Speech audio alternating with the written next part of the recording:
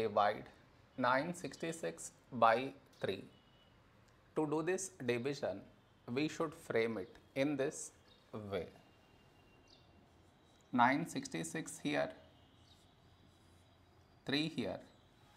This is your step 1. Next, here we have 9, here 3. When do we get 9?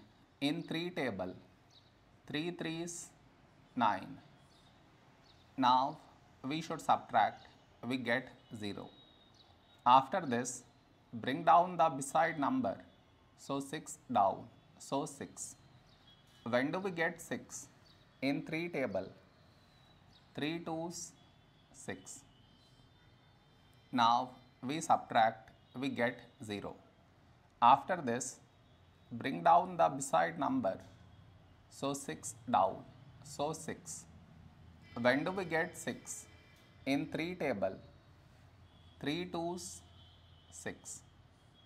Now we subtract, we get 0. After this, no more numbers to bring it down, so we stop here. This is our remainder, this is our quotient.